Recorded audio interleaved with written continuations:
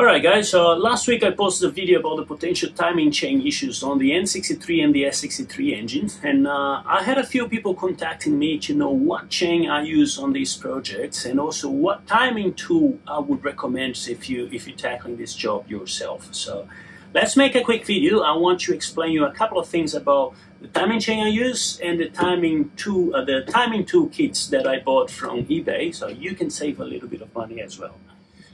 Now, first the timing chain. If you are rebuilding your engine, make sure you're buying all new chain guides and tensioners. And I also recommend buying the lower sprocket, which is the crankshaft sprockets, and the lower guide as well, the one that sits right behind the main seal. They are made of plastics, they crack and they tend to fail. So it's probably about $42 for the sprocket and about $40 for the guides. It's a good idea to replacing those.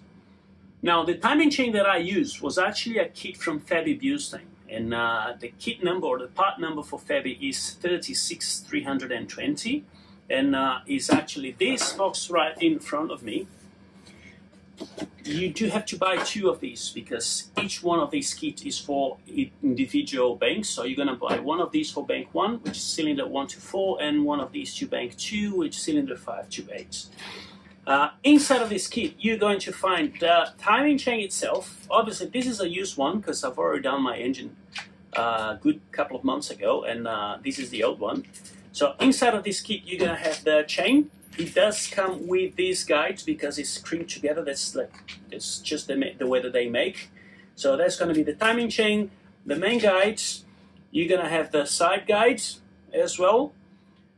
This kit is going to come with the tensioner, the hydraulic tensioner, and it's going to come with the top flap. A few people said that this is the top rail, top guide, or top tensioner. Now, this is not really guiding the chain anywhere. It's just pressing the chain a little bit in between the two sprockets. So I call it a tensioner. I don't know, this is a tensioner too. I'll say this is a hydraulic tensioner, this is just a tensioner, or we can call it the guide if you want. But I want to make very clear that this kit does not come with the lower sprocket, which is the crankshaft sprockets, and it does not come out also with the lower chain guides, which is this one on the screen. So these are the two things that you're going to buy separately. But otherwise, I bought two of these kits, and this is what I use to rebuild my engine. Now, yes, I searched online, and I was very tempted to buy one of those eBay kits, and they were listed for like a third of the price that you would buy for a BMW ones. But honestly, I just didn't have the balls to do it. It's a timing chain kit. That's one of the most crucial parts of your engine. And I didn't have the courage to save $600, $600, and just go with the cheap one. Now, if you have used one of those in your engine, please write in the comments below. I would love to know your experience and also how many miles you put on the car since your rebuilds. But yeah, as I say, for the $500 difference, I'd rather just go with the OEM and not have to worry about that, have the peace of mind knowing that they would last for a long time. Wait, but you just say going OEM. You mentioned that you got Fabi Busting. How you say that you're going to have OEM and have the peace of mind? Well, this is where things get pretty interesting. So, if you guys don't know, BMW doesn't actually manufacture parts. They outsource a different company to make parts for them, and they sell as BMW branded. This is the case for this kit right in front of us. So, if you don't believe me, I'm going to put this proof on your screen, and this is a comparison between the new tensioner and the old one. And if we carefully zoom in, wait, what's going on? Where's the part number gone? Well, it's being scratched off because obviously I bought this kit as a Fabi Busting kit, not as a genuine BMW one. So BMW wouldn't let them sell BMW parts. So for that reason, it comes out of the same manufacturing plant or factory or whatever it is. But Fabi has to scratch the part numbers and the BMW logos off in order to be able to sell them. Because again, they sell it as a Fabi Busting, not as a genuine BMW part. So here is another one on the guides, and you can clearly see that the BMW part number and the BMW logo has been scratched off because, again, it's a Fabi Busting kit. Now, let's talk about the price difference between them. So, the kit that I found from eBay, it was $300, and you would also get the lowest sprocket and the oil pump chain and the sprockets. As I mentioned, I just didn't want to go that route.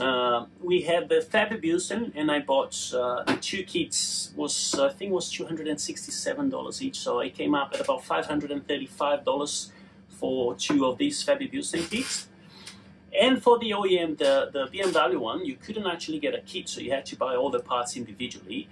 And that one was coming up to about $800 for all the parts, but again, not counting on this and the little guides. So yeah, it's a considerable difference. So I ended up saving almost $300 in between buying the Fabi or going with the genuine one, and that's the reason why I went Fabi. Now, as for fitting the chain to the engine, you do need a specific timing tool which will basically lock the crankshafts and the camshafts at the center position, and will synchronize the top and the bottom side of the engine. Few people say that you can do it without the tool, but I definitely don't recommend. So if you ask, do you really need the tool? Yes, you do need the tool, because the Venus sprockets are actually held in place by torque, and they don't have any indentation or anything that hold them together. It's literally just one bolt and torque, and it's very easy for them to move as you torque in the bolts. So I would definitely recommend that you buy the proper tool and you do the timing procedure correctly, because you can save yourself a bit of a headache because of $80, which is actually not even $80. I paid $60 for these kits, and I'm gonna tell you what's inside that is so important in my opinion. Now, let's just open these up. If I open this up, and I'm gonna show you guys, there's not really much in here. You've got the two tabs that will hold your cams in place. You have the top rail, which will bolt on the top of this, and will lock the two locks in place. You obviously have the crankshaft lock. This thing is going to go on your crankshaft's pulley, and these be. Oh no, sorry, this is not the one. This is to torque the main bolt. This is the lock tool. So this is going to go on your crankshafts, and this thing is going to slide in order to lock the crankshafts on the proper position. And once you have this installed and this locked on the proper position, you're going to come with what I think is one of the most important tools on these cheap kits, because again, I pay $60 for this, but you can find them on eBay for as cheap as I think $30.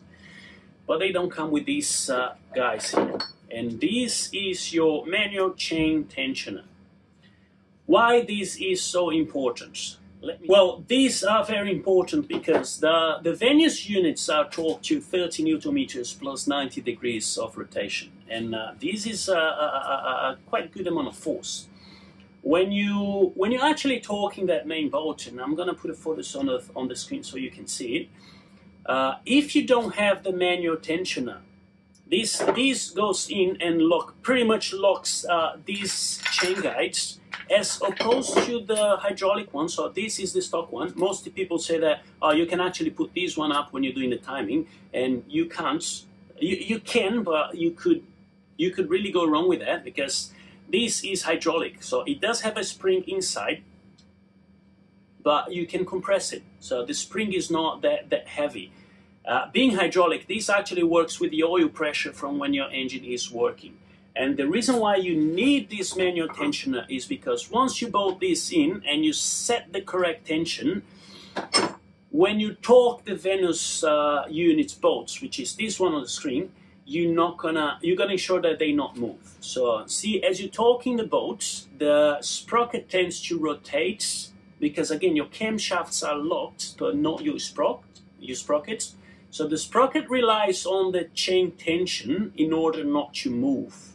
And if you have the hydraulic tensioner instead of the manual tensioner, your sprocket could move and get the engine out of timing. So that means when you remove the timing tools and everything goes back to the place, the chain goes back to the place they should be, it's going to rotate the cam and your engine is going to be out of timing. So just trust me, it's worthwhile paying $20 or $30 more for the cheap kit instead of buying the $40 one. Just buy the $60 one or $70. I don't know how much they are costing nowadays, but do ensure that you have the manual tensioner with it, and that way you're going to be good to go. Now, just with the kit, another thing that you're going to be careful is check the size of your camshaft slots, okay? This is going to slide on the camshafts, and make sure that the camshafts are locked. But I haven't yet done an N63 TU, and I heard that apparently some of them have a different size of slot. So these ones, from memory, both intake and exhaust camshafts are 20 millimeters. So I bought a kit for the 20 millimeters camshafts. But do make sure that you measure up your cams to make sure that you are buying the same, the proper kits. This is the difference between the cheap ones and the more expensive ones, though, because on some of the more expensive ones, you have adjustable sizing for the cams. So you can buy one kit and using different engines, but at the end of the day, if you're doing this as a hobby and you just bought these to work on your engine, you don't need to spend $700–800 on expensive kits as opposed to $80.